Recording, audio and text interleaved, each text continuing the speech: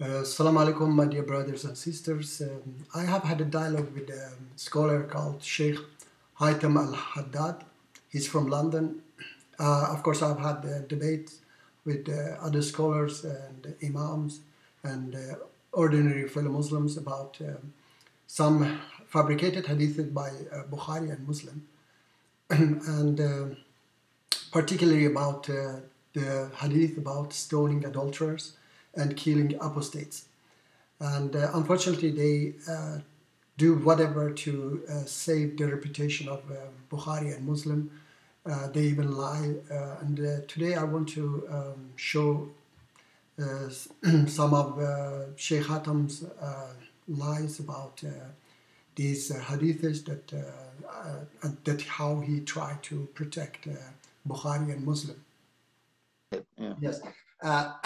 It is saying in Sahih Muslim, book 017, number 4194, that Abdullah bin Abbas reported that Umar bin Khattab sat on the pulpit of Allah's Messenger, peace be upon him, and said, "Verily Allah sent Muhammad, peace be upon him, with truth, and he sent down the book upon him."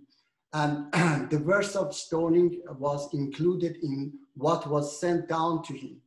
We received it, retained it in our memory, and understood it. Allah's Messenger, peace be upon him, awarded the punishment of stoning to death, and after him, we also awarded the punishment of stoning. I'm afraid that with the lapse of time, the people may forget it and may say, we do not find the punishment of stoning in the book of Allah. And those go astray by abandoning this duty prescribed by Allah. Stoning is a duty laid down in Allah's book for married men and women who commit adultery when proof is established. And there is as well the same one in Sahih Bukhari. And Quran 15:9 says, absolutely we have revealed the reminder and absolutely we will preserve it. So when I ask why these two hadiths say that a verse of Quran is missing, and there is a hadith which is categorized as Sahih. Sunnah Ibn Majid, book of Nikah, says that narrated Aisha, the verse of stoning and of suckling an adult 10 times were revealed, and they were written on a paper and kept under my bed when Allah's Messenger passed away, and we were preceded with his death. A goat entered and ate away the paper. So my question is that why these hadiths, they claim that a verse of Quran is missing. Okay, this is very important for me to know, brother. Okay. This is your first question. What is your second question? This is the most important one, that why these two hadiths. The question is that if the, Bukhari and Muslim are absolutely sahih, then why these two hadiths, they claim that a verse of Quran is missing? No, it did not say that it is missing. Hadith says that a verse of Quran is missing, and there is that hadith says that it was written on a sheet of paper, and then a goat ate that verse. Despite we know that Quran was memorized by people. No, it did not say it is missing. You use your aql little bit, yeah. Okay. Use your aql little bit. Yeah. Okay. It didn't say that it is missing. Yeah? It says, because if it is missing, then it will not be known. Okay. Did you get that? But we say, brother, we cannot find it in Quran, as the hadith also says. So it is not missing. No, we say we cannot find it in the Quran. There is no. Yeah, but it is. So how did Umar ibn al-Khattab know about it? How did Aisha know about it? Okay, and they told us about it, so it is not missing. No, so it is not missing means that it is not in Quran, it is in the hadith. Yeah. instead in So Quran. yeah. So just yani, now you need to correct your statement. Yes. Okay. Because you need to be academic in your Yeah. approach. Okay. Yes. Okay. So it is not missing. It is Yeah. there, but it is not Not in Quran. now. It is not part of the Quran now. Okay. Unfortunately, I think that we don't understand the language, because the hadith clearly says that the verse is missing, the verse in Quran is missing, and they try to fool us by every measure.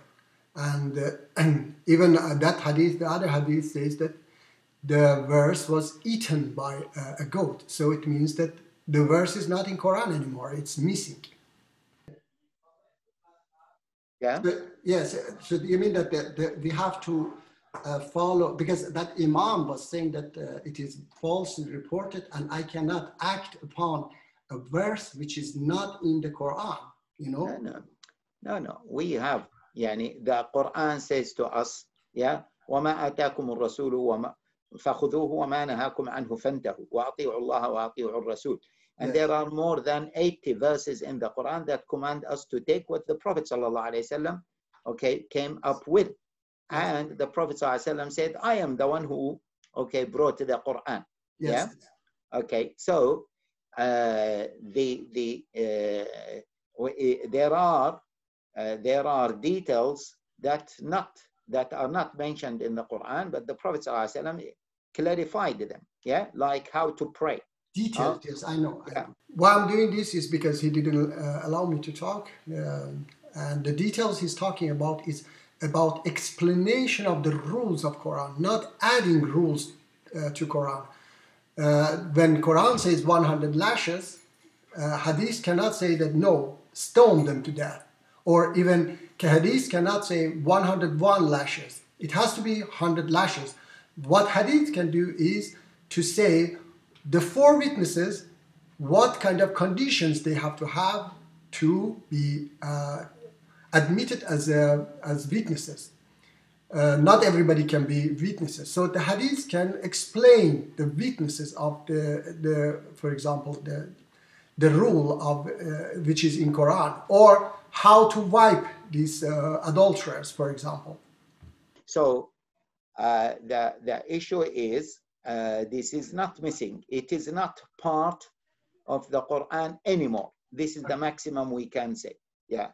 Now, regarding your question, as I told you, yani, it is very simple. Yani, yes. that verse is not missing. Okay. Yes. That verse yani, is not part of the Quran because Allah is it abrogated or is not?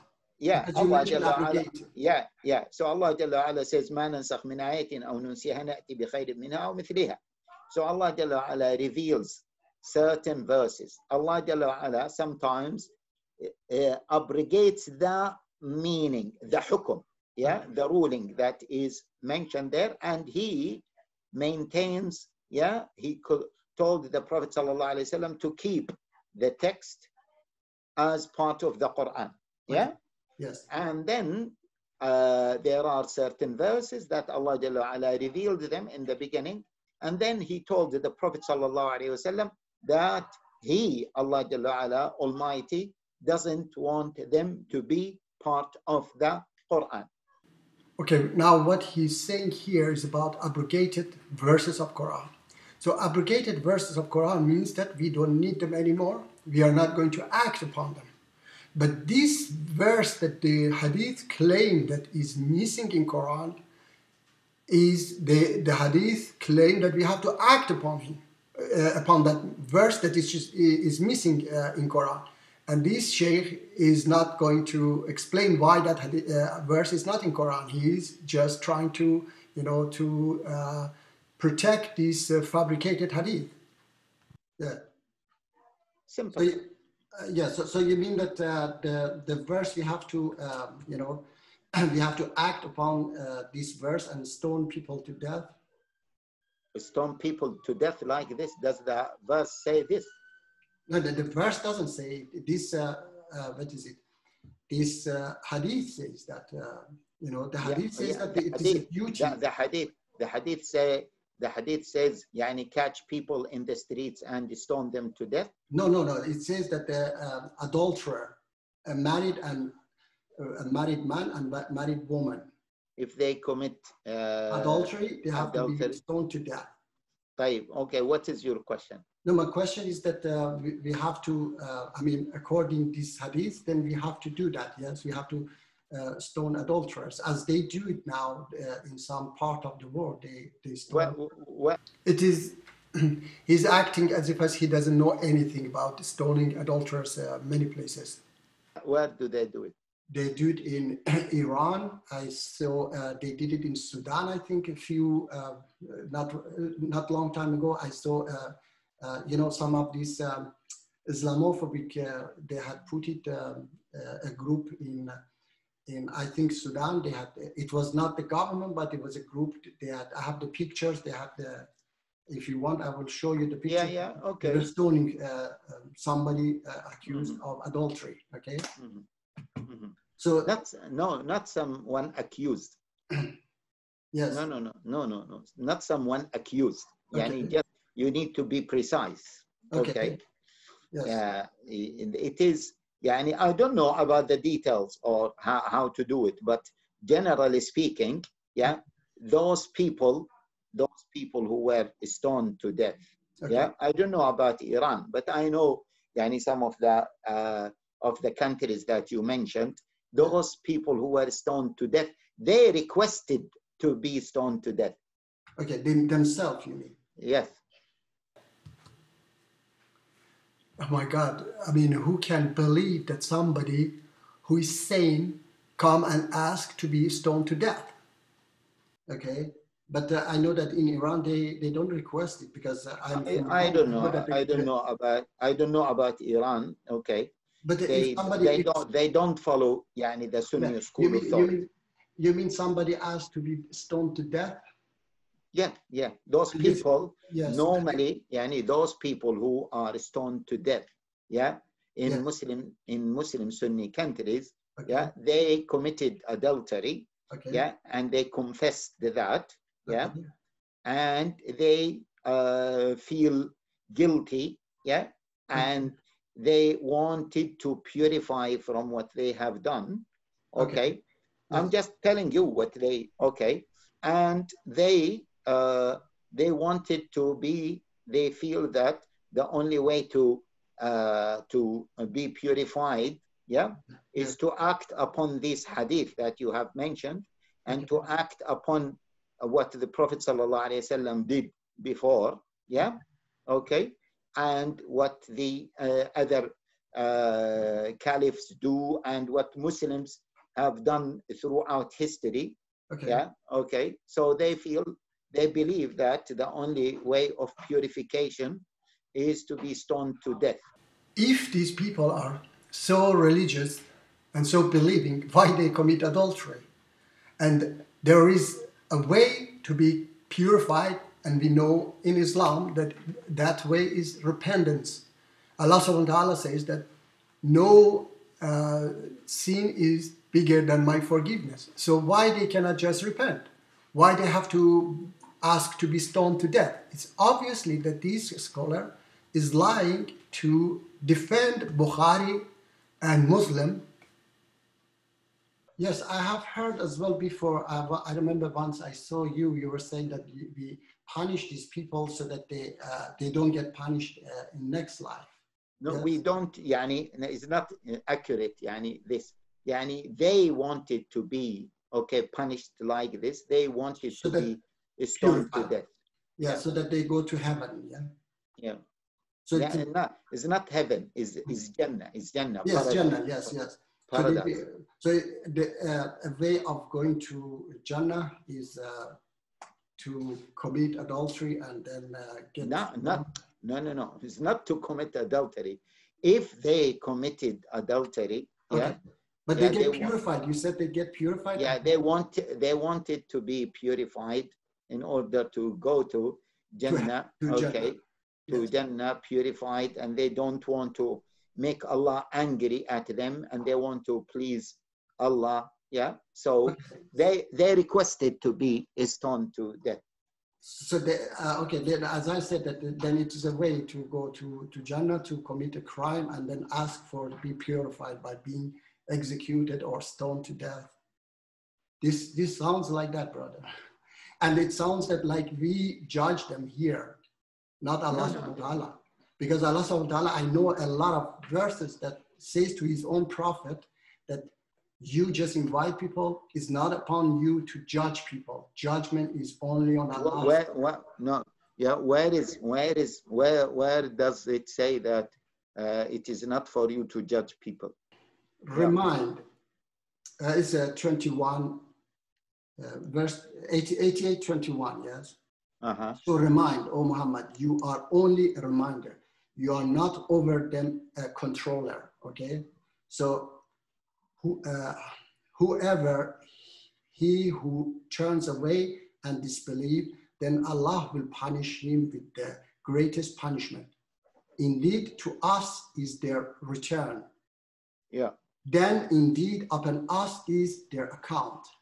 So it means that it is not upon you, Muhammad. You just invite them. It is not upon you to what? To punish them. It's written. It says that it is not. No, it doesn't.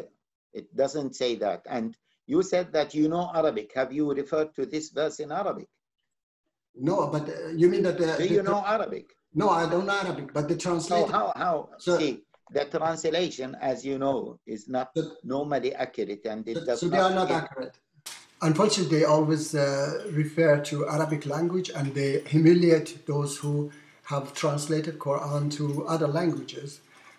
I understand that very, very small details might be changed in translation, but not the entire meaning, okay? When Allah subhanahu wa ta'ala says that the judgment is on him, not on his own prophet, not on us, then we understand that. It is not something hidden in Arabic that Sheikh Haitham can judge people.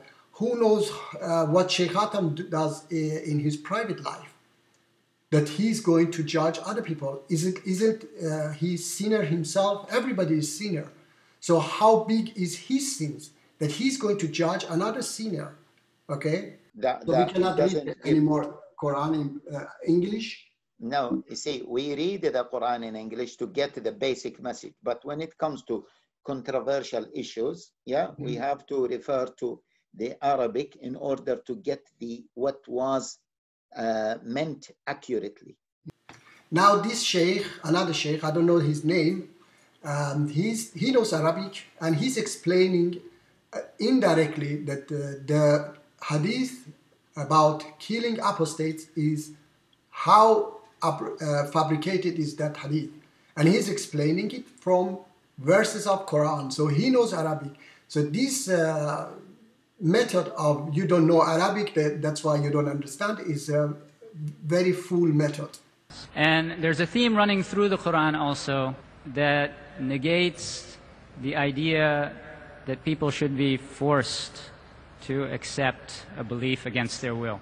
Just a few examples of that. Allah said in Surah Al-Kahf, وَقُلِ الْحَقُّ مِنْ رَبِّكُمْ مَنْ شَاءَ فَلْيُؤْمِنْ وَمَنْ شَاءَ فَلْيَكْفُرْ. Say, it is the truth from your Lord. So whoever wills, let him believe. And whoever wills, let him reject belief. This is not an open endorsement of disbelief. There's consequences. If you believe, you'll enter paradise. If you disbelieve, you'll be plunged into hellfire. But it's a matter of choice. And in Surah Yunus, Allah said, He's addressing the Prophet ﷺ. وَلَوْ شَاءَ رَبُّكَ لَآمَنَ مَنْ فِي الْأَرْضِ كُلُّهُمْ جَمِيعًا. If your Lord willed, whoever is on the earth, all of them, in totality, would have believed. So the word man in Arabic is one of, they call it adat al-umum. It is a means of expressing generality. And then that's further emphasized with kulluhum. So there's no ambiguity here. If your Lord willed, every single person on the face of the earth would be a believer. And then Allah goes on to address the Prophet ﷺ, أَفَأَنْتَ تُكْرِهُ النَّاسَ حَتَّى يَكُونُوا مُؤْمِنِينَ. Would you then compel people in order that they become believers? So this is a rhetorical question. The obvious answer is no. This is, again, it's a theme that runs through the Quran again and again and again in different ways. And we know that this is a pattern, this is a method that Allah uses in the Quran, that when something is very important, it's repeated frequently. Allah says, وَمَنْ يُطِعُ الرَّسُولَ فَقَدْ أَطَاعَ اللَّهِ وَمَنْ تَوَلَّى فَمَا أَرْسَلْنَاكَ عَلَيْهِمْ حَفِيظًا. Whoever obeys the messenger has obeyed Allah. And those who turn away, we have not sent you over them as a guardian. How shall Allah guide a people who disbelieved after their belief and had witnessed that the messenger is true and clear signs had come to them? And Allah does not guide the wrongdoing people. Those, their recompense will be that upon them is the curse of Allah and the angels and the people all together, abiding eternally therein. The punishment will not be lightened for them, nor will they be reprieved, except for those who repent after that and correct themselves. For indeed Allah is forgiving and merciful. Indeed, those who disbelieve after their belief and then increase in disbelief, never will their repentance be accepted, and they are the ones astray. Indeed, those who disbelieve and die while they are disbelievers, never would the whole capacity of the earth in gold be accepted from one of them, if he would seek to ransom himself with it. For those there will be a painful punishment, and they will have no helpers. So again, you have the penalty being referred to the hereafter. And it mentions these people dying. وَمَاتُوا وَهُمْ كُفَّارٌ. And it doesn't say وَقُتِلُوا وَهُمْ كُفَّارٌ. They're killed while they are kuffar. So the Quran does make a distinction between dying and killing in other verses. In the verse about the Prophet ﷺ, in Surah Al-Imran also, وَمَا مُحَمَّدٌ إِلَّا رَسُولٌ قَدْ خَلَتْ مِنْ قَبْلِهِ الرُّسُلُ أَفَإِمْ مَاتَ أَوْ قُتِلَ انقَلَبْتُمْ عَلَىٰ أَعْقَابِكُمْ. Muhammad is not but a messenger. Other messengers have passed on before him. So if he was to die or be killed, would you turn back on your heels to unbelief? So there are two alternatives being mentioned here with regard to the Prophet ﷺ, dying a natural death or being killed. So the fact that dying is mentioned with regard to the apostate it carries some weight. And this point is further strengthened by the verse in Surah An-Nisa. Okay, this is explicit. It's mentioning a person who believed and then disbelieved and then believed again and then disbelieved. If the penalty is death, how would he have an opportunity to believe again or to disbelieve a second time? Now Sheikh Haitham is talking to another person. Somebody is interviewing him. I don't know his name. He's a non-Muslim. And Sheikh Haitham is clearly very, very ashamed to admit that this hadith is fabricated, or to admit that he's following this fabricated hadith of killing apostates. You got me sold for 95%. But I need to ask you this question. Okay, no problem. Go on. In the Quran, there's a number of rules that cannot be changed. Yes. Yes. Where is the rule on the punishment for apostasy in that respect? Which is death. See. Yeah, Can you be clear on that? Yeah, let me keep it clear. See, there are certain things, that you won't be able to understand them unless you accept Islam, unless you study Islam comprehensively, unless you look at the bigger picture. This is nothing that is practiced every day and people are just punished here and there and people are... No, it is not like this. Now he's also lying here that he says that it is not like this. They don't kill people. They do it because the rule says that if they go out of Islam, you have to kill them. And they have been doing it in extremist country like Iran. They have killed many so-called apostates. And if they could millions of others who have rejected Islam. But fortunately, they can't. They don't have the power. But otherwise, they would. They like to do that. And those issues are just minor rules. Killing people for their beliefs, which goes against the Quranic verse of no compulsion in religion, is a minor issue for Sheikh Haitham. Okay, they are not the essence of Islam. No, but I think they are the essence of what causes so much fears and mistrust with so many people. If I were to convert or to embrace Islam, yeah, what would happen the day that I say, you know, I've changed my mind, I want to leave Islam again? See, this is a very, very hypothetical question, because if you accept Islam wholeheartedly, it is very, very, very unlikely that you will just come at one point and say, well, I changed my mind. It's hypothetical, but it's a clear question. Oh my God. He is a scholar and he cannot answer a simple question, and he wants that John convert to Islam without knowing that what will happen to him if he want to leave. He's clearly ashamed to admit that he believes in killing apostates. Yeah, but a clear question, it doesn't mean that it does exist. Young, accept Islam, enjoy the Islam, and once you want to leave it, we will discuss it, yeah? That's like taking a big chance.